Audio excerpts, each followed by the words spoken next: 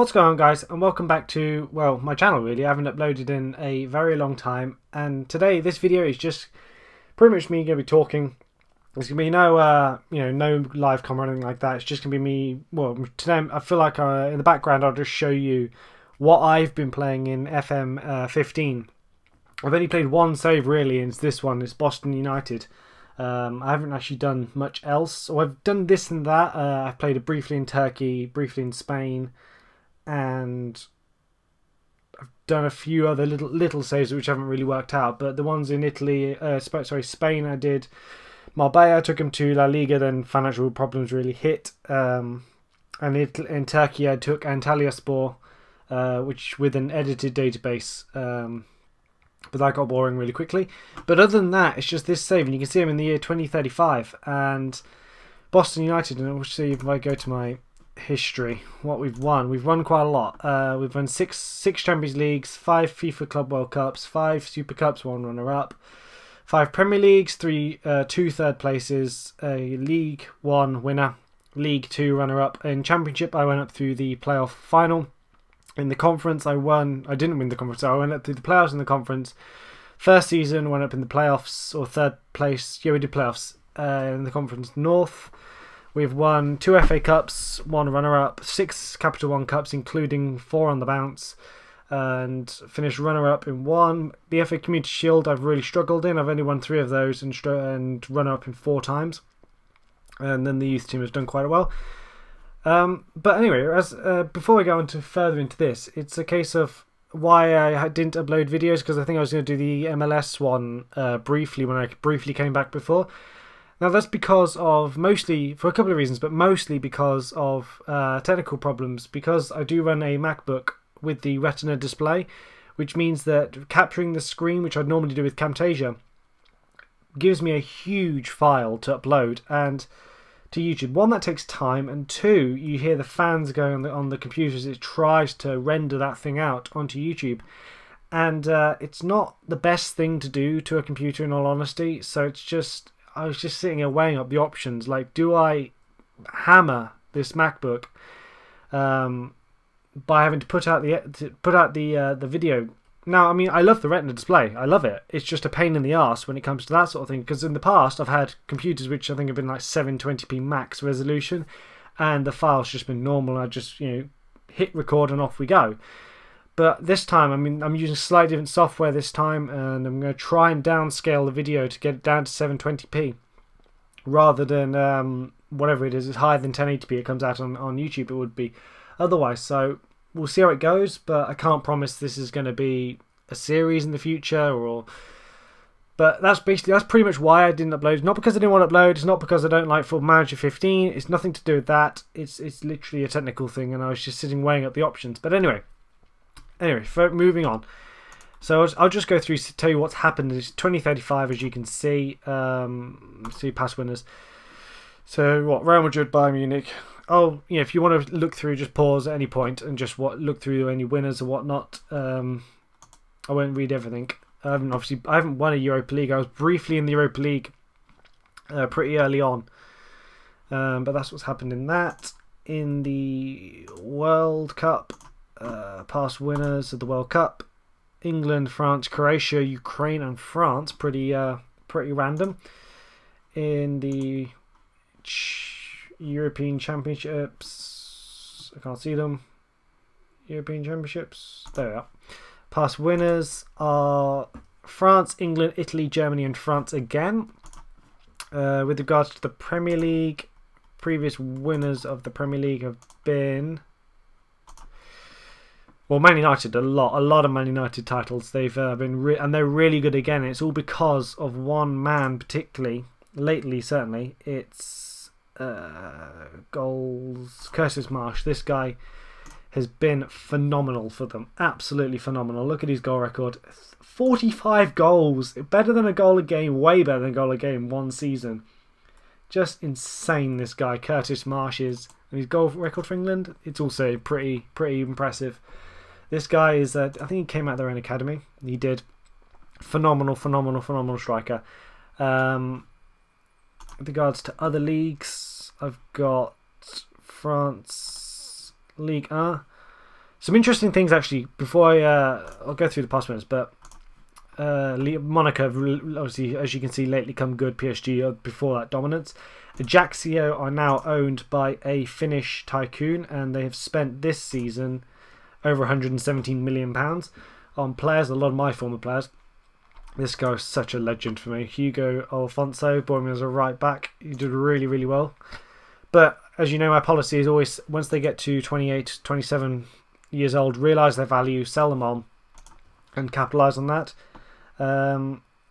Italy, Fiorentina are now owned by a tycoon who's not done a lot for them, honestly. They have it's fairly new tycoon. I mean, they spent 85. So I guess they're spending a lot of money. He might have withdrawn. He did. Is he withdrawn funding?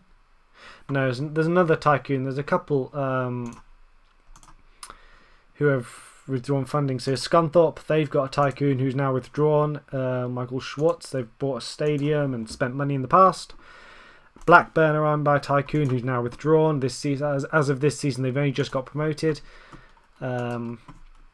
Rotherham, tycoon, and who's now withdrawn. Arsenal did have a tycoon who withdrew like 10 years ago now, after spending a little bit for a while. They've done really badly this season, actually. Anything else? Granada are really good in Spain. Not title winning good, but just good, as in they're challenging the top two. With regards to this team is now incredible. I've lately slipped up against Leicester City, but other than that, as you can see, we've done pretty damn good. What did I just do? Here we go. We went one season, we went completely unbeaten in the league.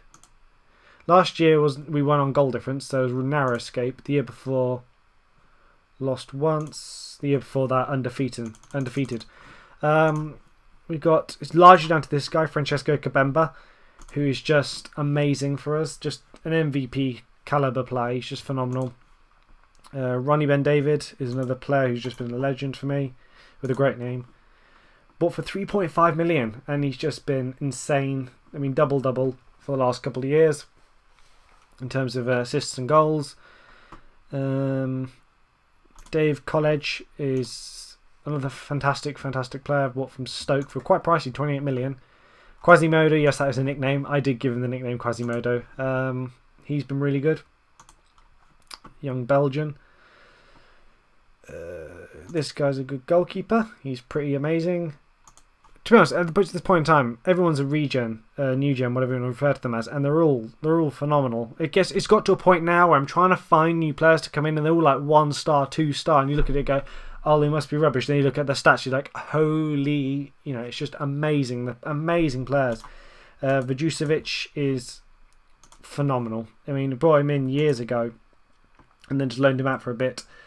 And he's now playing at such a level. Well, not this season. This season's been not too good. Kong, that's another nickname. He's scoring freely. No goals in the league this year, but he's already got 8 goals in Cup and Champions League, I think it is.